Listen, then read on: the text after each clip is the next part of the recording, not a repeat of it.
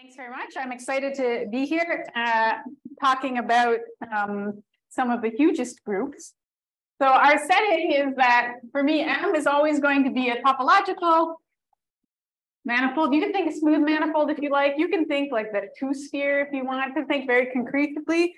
All that I'll use is that you can put a metric on the manifold if you like. So sometimes I'll talk about points being epsilon close. Just fix a metric. And then Homeo of M is just the group of all homeomorphisms of this manifold. So continuous with continuous inverse. And the first point I want to make, which Sebastian already started to advertise, but I would like to really drill it home, is that no matter which manifold you take, well, dimension, say, at least one, the group of homeomorphisms is a huge group. Okay, so proof number one is I got invited to this conference, but proof number two, so let me give not a proof, but some evidence. And like Sebastian, I claim that actually, even if I'm going to put a little zero there, as we often do, to say that what do I mean here is actually the identity component of this group. And so what have I done? Identity component presumes some topology. You can put a compact open topology on this. If your manifold's compact, that's equivalent to saying a homeomorphism is close to the identity if it moves any point distance at most epsilon. Neighborhood basis of the identity requires taking epsilon going to zero. And so that gives us a natural topological structure. And I'll just talk about the identity component of this. So in all nice situations, this is actually homeomorphisms that are isotopic to the identity. So just the identity component is already a huge group. And my evidence, okay, let me start with a case where the manifold is small, as if you were trying to make this huge group as small as possible. Let's take M to be, I don't know, like a compact interval. Okay. Maybe I should have written this as like I, closed interval. Okay. In this case, the identity component of this group is just those that preserve order here, preserve orientation. You don't flip the endpoints.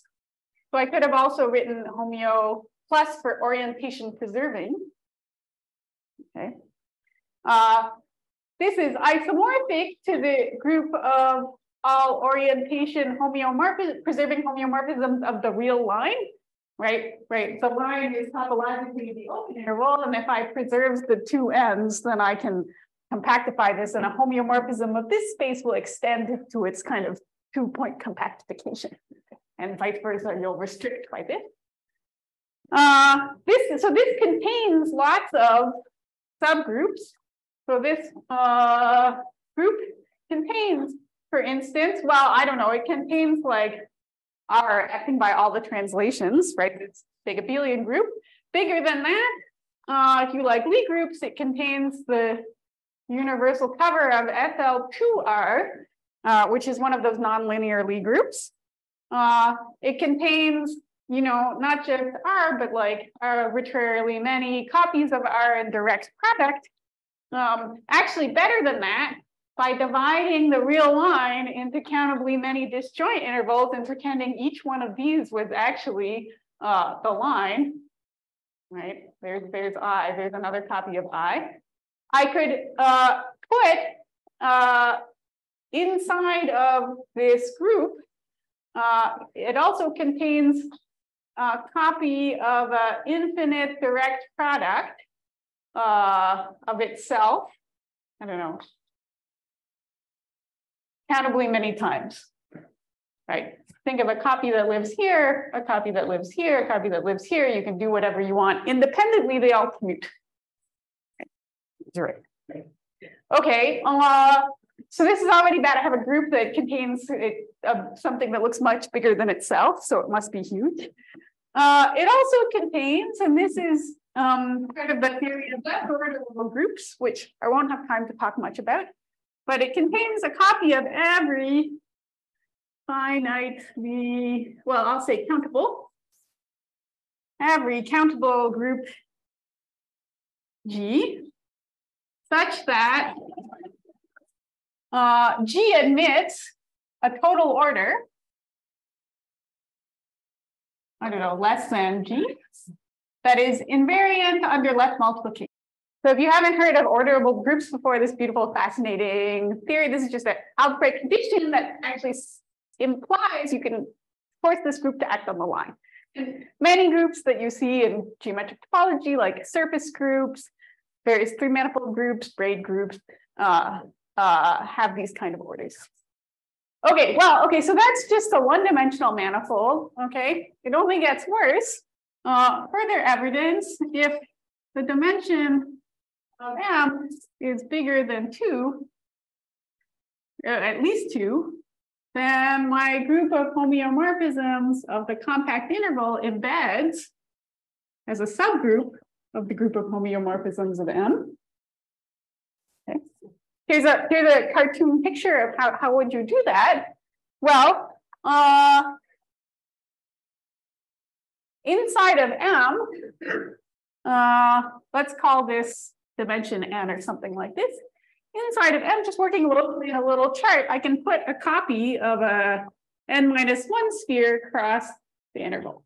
It looks like an annulus, right? And well, this gives me a bunch of copies. Let's draw it as if n-1 was 1. So I look like this, circle cross interval. This gives me a bunch of, what I'm thinking of parallel copies of the interval in M. And I can define, I can map from homeomorphism of the interval into homeomorphism of M. This can be mapped to some homeomorphism of f n-1 cross 0, 1 by just doing, I don't know, nothing on the Sn-1 factor and f on the interval factor. And because I fixed the endpoints, right, this thing is the identity map on the boundary, and so I can extend it by the identity to the rest of M. So the way to think of this is whatever you were doing to the interval, right, just do that on all these parallel copies of the interval at once. Okay, so this is some advertisement for hugeness. Another advertisement for hugeness was an open question that Sebastian mentioned that I like to reiterate, which is that as far as we know, once the dimension is at least 2, it may be possible that every single torsion-free finitely generated group embeds in the homeomorphism group of your manifold. Okay, I believe that this is false, but we don't know how to prove it. A further piece of evidence that I will just mention in passing, this is sort of to give you a flavor for this, is geometric perspective. So there is a natural, meaning kind of well-defined up to quasi-isometry in the same way that you define word metrics on finitely generated groups. Metric on the group of homeomorphisms of a manifold, isotopically trivial one. Okay. This is in the sense of Christian Rosenthal's work. He has a generalization of the entirety of geometric group theory to groups that are not locally compact or discrete and finitely generated, or not locally compact and compactly generated, so huge groups. For certain classes of Polish groups, there is a way to meaningfully talk about their sort of quasi-isometry type, and homeomorphism groups of manifolds fit into this framework, right, which I won't have time to say much about, except that you can sort of do geometric group theory with them, but as soon as, say, the dimension of your manifold is at least 2, and its fundamental group is infinite, this geometry gives them an absurdly large size, the group of homeomorphisms of your manifolds contains quasi-isometrically embedded infinite dimensional linear spaces, sigma-Banach spaces. So while you might try and do a very natural version of geometric group theory with this, as soon as your manifold is kind of topologically interesting, to say like what its quasi-isometry type is just almost intractable because it's so big. We don't know how to talk about it. And finally, I guess my last comment of evidence is that on the algebraic structure. And that is the fact that the algebraic structure of a homeomorphism group is like big or rich enough to actually recover the manifold. Enough to recover. And this is a classical theorem, the one I'm going to state. So this is due to Whittaker in 1963, I think, which says that if, say, M and N are closed manifolds, and their groups of homeomorphisms, just the identity components, are isomorphic as abstract groups, forgetting the topology, just group theoretic isomorphism. Okay. Then M and N were actually the same manifold, they're homeomorphic. And moreover, this homeomorphism between them is what induced this map. It was just by conjugation. And if the group theoretic is induced, it's just by this homeomorphism. If the way you were, it's not quite the same as saying all the automorphisms of this group are inner. So I'm allowed to conjugate by something not isotopic to the identity. That's all that can happen.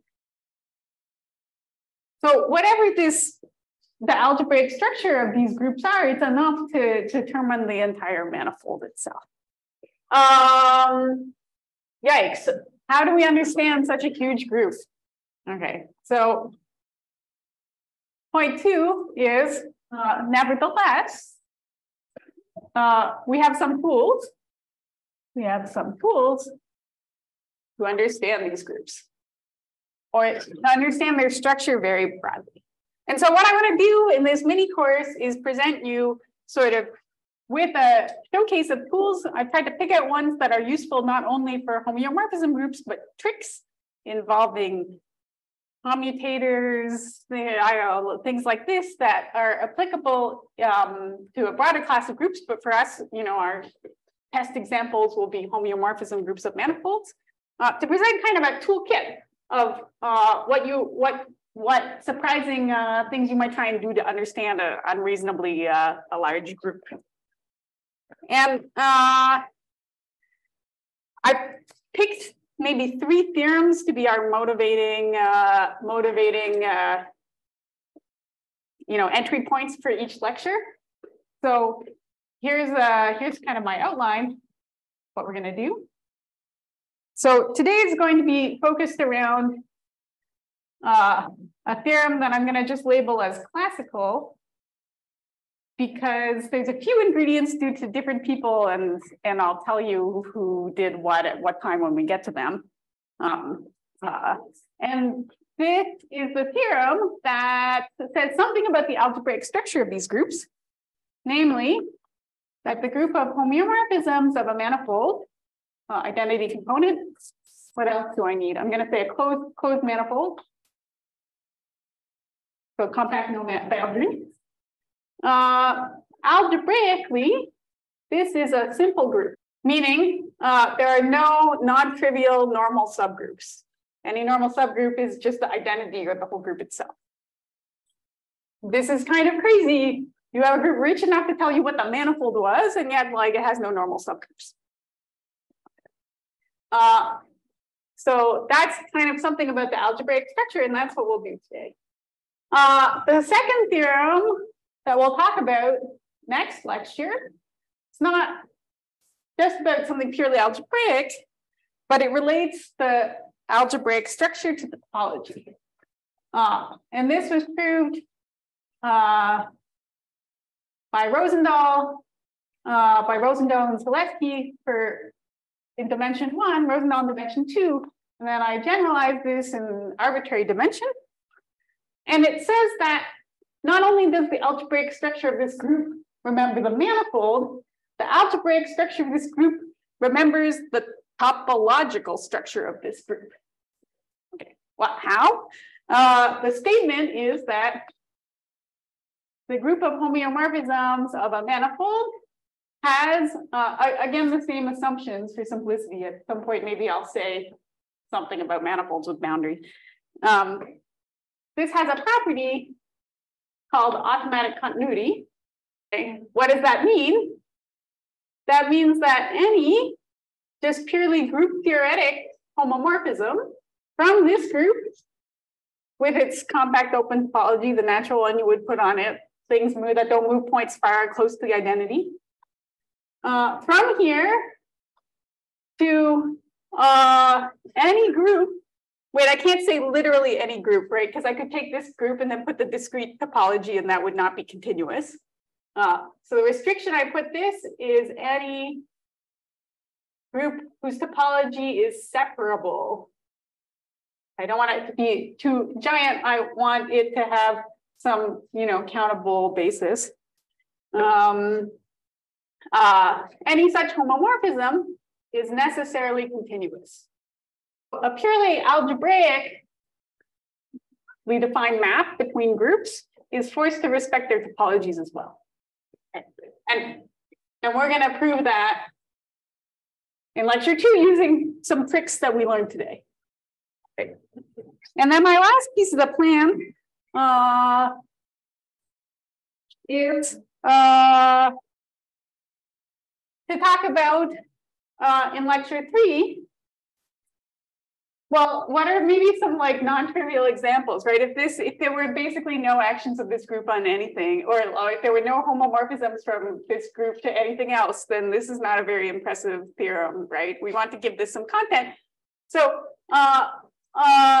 this is about the problem of finding interesting examples of group homomorphisms from homeomorphism groups to other big group, right? The G better be big, because this guy is simple. So this morphism is going to be injective or trivial, right? I don't care about the trivial ones. It's going to be injective. So G better be pretty big. I'll state maybe informally, there are lots of examples of non-trivial homomorphisms when I take G to be a different homeomorphism group. Okay, possibly take M way bigger dimension than M or something. Give yourself lots of wiggle room. Okay, and well, this is no longer a theorem. This is a idea or something like this. And we have tools to classify these, or at least to start to. And so part of what I'll pitch in lecture 3 is, so I'm going to pitch some precise version of classification of some cases that is joint work of myself and Lei Chen. And I'll pitch some next steps and open problems of what these things might look like. Okay. All right. So that's where we're headed. Let's start with my step 1 today. Some of these classical tools towards proving this simplicity theorem. Yeah. When you say simple means algebraically simple, or yes. Algebraically? No, I mean algebraically simple. Yeah, yeah. Let's say this. Okay. Okay, so the first tool will be for this is a previously organized or advertised thing, but I want it here for now. So tool 1 is the fragmentation lemma.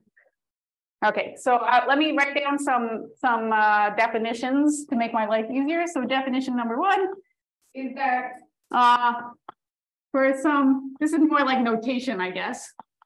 If I have a homeomorphism, I'm going to write fix f for the set of points it fixes. X and m, f of x equals x. And the support of f is defined to be for basically the complement of this. But somehow for historical reasons, people like to take the closure of this. All right, so you're not confused. It's the closure of the points that are moved from it. Oh. Okay, and so here's a theorem called the fragmentation lemma, but it's substantial enough, I think it should be called a theorem. And one statement of it is the following, slightly different than what Sebastian said. Let's take an open cover. So let O be an open cover of M. And I'm going to assume M compact. Okay. The set, let's let, I don't know, S sub O for being supported on my cover. Let's define this to be the set of homeomorphisms so that there exists some set in your cover such that the supports of F is contained in this set U. That's a definition. So the theorem says that S of O generates the identity component of the homeomorphism. If M is not compact, this set will not generate the whole homeomorphism group, but it's because if I take a finite product of these things and my cover with my little pre-compact sets, I'll only ever get something that kind of like moves points within some compact set, right? Some finite union of elements in my cover. So I have no hope. If M is not compact, what I generate always is the identity component of the set of homeomorphisms of the manifold who have compact. But you don't need to remember that part. You can pretend all your manifolds are compact now. I'll write it though, because this is important. If M not compact, S O as a set generates identity component of that of Homeos with compact. But this is if you assume that your identity by relatively compact systems. I guess you'll always generate this, right? Yeah. So technically what I said is true. But yes, you may generate more. As for instance, if my cover was just like a single set and it was M. Yeah.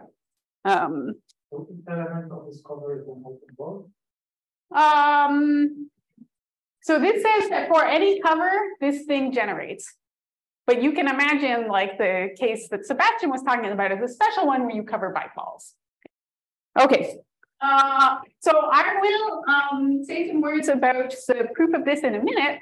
But first I want to tell you how powerful this tool is. Here's a quick consequence of this towards our eventual goal. All right. So maybe a first thing to try and check if you want to prove a group is simple is the commutator subgroup is the normal subgroup, right? And so it better be true that the commutator subgroup of this group happens to be the whole thing, right? So, and I'm going to prove this as a consequence of fragmentation. Every element, let's write it this way, of my homeomorphism group is a product of commutators. For the word perfect for equal to your commutator subgroup, this says this group is algebraically. Okay. I'm going to prove the corollary right away. Okay. Well, by fragmentation, what does that buy me? Well, I can fix whatever cover I want. Fix cover by some small balls or something like this. And then fragmentation implies that it suffices to prove that some F supported on a little ball. When I say ball on a manifold, I mean, you know, a embedded set homeomorphic to a Euclidean ball. F supported on a ball can be written as a product of commutators. Actually, I'm going to write it as a single commutator. Then everything in my generating set can be written as commutators, and I take products and I get everything as products of commutators. Okay, so here's the trick. I have a little ball. I have some homeomorphism whose support is on the ball. I'm going to draw this cartoon, and that means that F just fixes all points outside of my ball B. Okay. And I'm going to actually choose these balls all small enough so that they're contained in, you know, nice local charts. And I'm pretending I'm just working in Rn, working a chart. Now, if you imagine an Rn, I could define like a little vector field that just, you know, I don't know, maybe has compact support, is pushing every point over in this direction, but I bump function it off so that I stop pushing at some point. Okay. And imagine, you know, flowing along this vector field, or taking the time one map and iterating and looking at the images of B. You know, it'll go in this direction, destroying from itself. If I flow long enough, if I repeat, I'll get another copy, another one, and they'll get smaller and smaller and smaller. This sort of long-winded explanation is trying to make you believe that there exists some homeomorphism supported in my little chart. I'll call it T for translate over, so that all the iterates of this ball under T are pairwise disjoint. And, you know, they'll accumulate somewhere they get smaller and smaller. Okay. Okay. So assertion one, there exists T supported on a bigger ball if I want on my chart, such that P, K of B are pairwise disjoint. I only care about K greater than or 0 here. Okay, and now what am I going to do is I'm going to conjugate F by my map P to put little copies of it on all these different balls. So let's see. I don't know, big F be defined by, I'm going to take a product or composition. I'll write product because I'm in a group, but I just mean composition here, of all of these different conjugates of my map. So let's see, if I want to have something that lives here, I should go backwards twice using T. T minus 2, I'll do X, and then I'll go forwards twice. And I'll get something that's like basically what F would have been doing if it lived over here. Okay, except I didn't want 2, I wanted I for various I's. Greater than or equal to 0. And this defines a homeomorphism of my manifold whose support is in this union of balls. Maybe sanity check that it's continuous and continuous inverse and things like this. On each ball, it restricts such. Like you're moving points left and right because these balls are getting smaller. So this makes sense. Okay, and now I claim that F is equal to a commutator of F and T. So let's see. This is a picture. Let me cartoon picture what big F is. It's like doing a translated version of little f over here, except here I mean like, I guess P, F, P inverse, etc. And here I've got another translate, etc., etc. If I consider instead the inverse of F, what's that going to do? It's exactly what cancels out. So it'll be doing F inverse here, a conjugate here, conjugate of F inverse by my other guy here, etc. Right? And if I conjugate F inverse by T, which way do I want to shift this? I want to shift it over 1. So let's see. I think I need to go this way. I better draw a picture of P minus 1 of this where nothing's happening. If I conjugate the inverse by P, that's like shifting the picture over by once, right? So on here, I'll be doing nothing. Here, I'll be doing F inverse conjugated by T. Here, I'll be doing F inverse conjugated by T squared, et cetera, et cetera. This exactly cancels out with what F is doing, except on its first step. Right. So if I take this composed with F, big F, I claim I exactly get little f.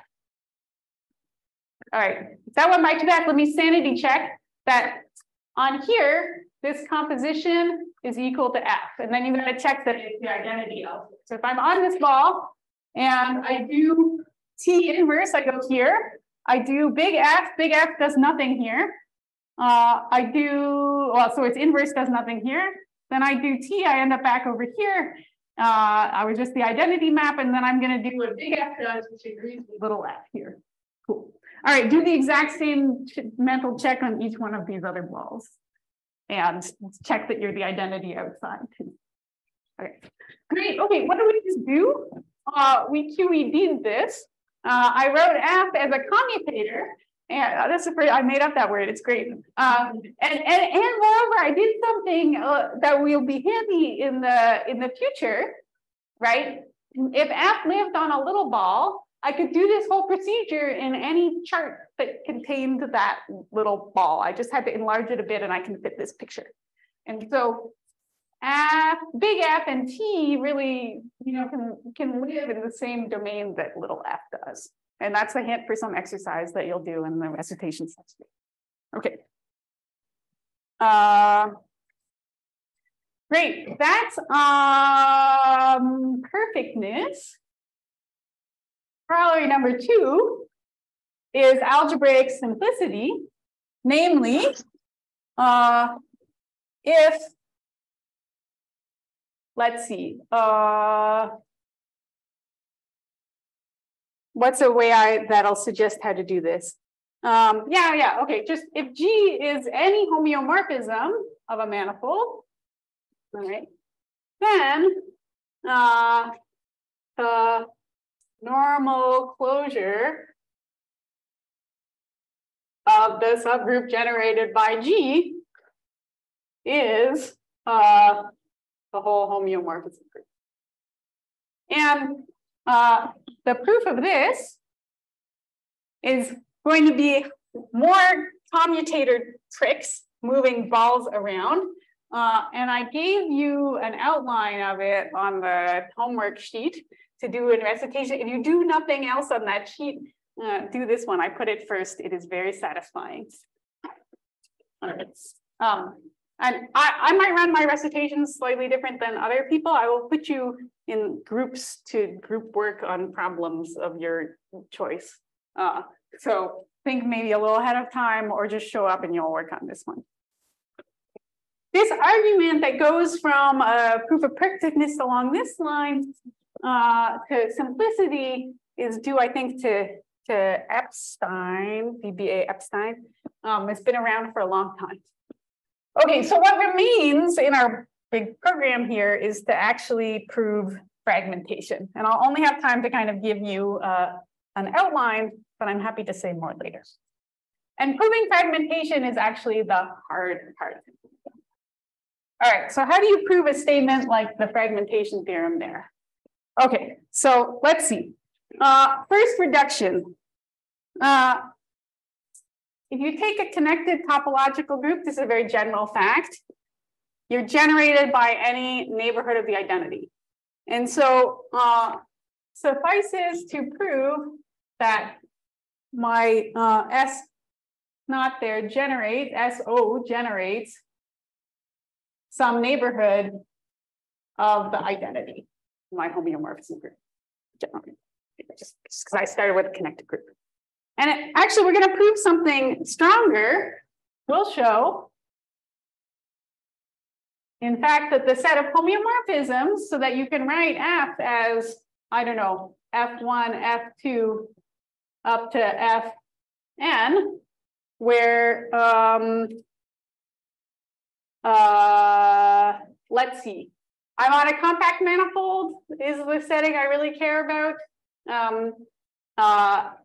So let's suppose I pass to some finite subcover. O is, I don't know, U1 up to UN. Right. So I'm actually going to show if I just take one guy from each in order and compose these all together. If I look at all ways of doing that, this is a neighborhood of the identity. Oops. F, so that F is a product of these guys, and the support of Fi is contained in Ui. This is a neighborhood of the identity. Or in other words, if you take some F that's like sufficiently close to the identity that moves all points of your manifold distance less than epsilon for some tiny, tiny, tiny little epsilon, then you can write it as a product of n things, each one having support of just one element of your fixed cover. Okay. So what's the idea to this? All right. So someone gave you a cover. Here my nice open cover. I'm going to draw it like balls, but it doesn't be that way. And so here's my, U1, U2, etc. Shrink each of these sets a little bit so that you still have a cover. Okay, and actually, if you pay attention to all the details, you're actually going to take like K nested sets where you have K+1 things in your cover and you want them all to be covers. But don't worry about that part. I just want to give you the idea. Okay, so I'm going to choose some smaller shrinking of this so that I still get a cover. And now my neighborhood is of the identity is I'm going to suppose F close enough to identity such that F of Vi, my smaller one, is still inside of Ui. So I'm a strictly smaller set. I take some F, it doesn't move it very far. I can't move it out of this slight enlargement. Okay. And so what you want to show is that then in this case, if this is true, there exists some, I don't know, G. We'll do this for just the first one, I don't know, G1, supported on U1, okay, such that its restriction to V1 is the same as F. Okay, and that's all I want actually. So what does that say? If F doesn't move this yellow set very far outside of, and it doesn't move it outside of this U1 set, well, then there's something that just fixes the whole complement of it and does exactly the same thing, right? Well, then F composed with G1 inverse. So G1 is a good candidate for like F1 in this thing because it's supported on one of my sets, right? So that's great. Like G1 is actually going to be F1. And G1 inverse composed with F has smaller support, right? It pointwise fixes the place where they agree, V1. Great, so now what have I done? I've used one thing in my thing that I was going to use as a generating set to make F less complicated. I've checked out this box. I now pointwise fix this big set. Okay, now I'm just going to repeat this. Find a G2 that's supported on U2 so that when I multiply it on the right, I pointwise fix both V1 and V2. Right. And then after however many steps I was, as long as I'm careful not to mess up what I did before, I iterate. And on my, how many did I have? Nth step? I'm going to pointwise fix the whole union, V1 union up to Vn, which was my whole manifold. So that's a strategy. And the hard part is executing this strategy. All right. Specifically, this show the existence of a G1, which sounds so believable. this part is non-trivial. And while you might be able to do it kind of by hand using a nice triangulation on a surface of dimension 2, it's equivalent to some famous problems in topology from the 1960s, along with the annulus conjecture and Schoenflies theorem.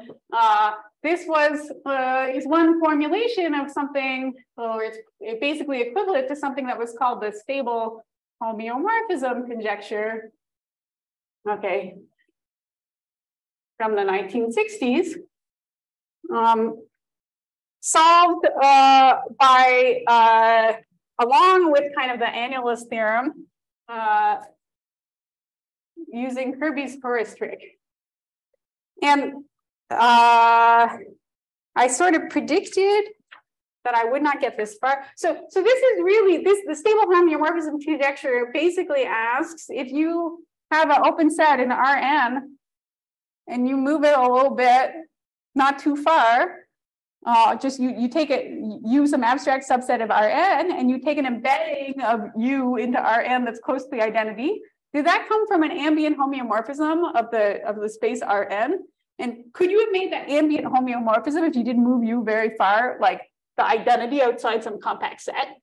Sounds like sure, why not? But that's actually really tricky. I'm happy to give you proof of how to do this, at least in the easy case where you're really in Rn. You know, in my manifold here, I might have some topology, especially in this iterate, careful not to screw up what you did before. So the last problem on the problem set is ask me more about this if you haven't seen it before, because it's cool. Or not, because you're here for groups, not manifolds. And I think we're out of time, though, for my first lecture. Thanks very much.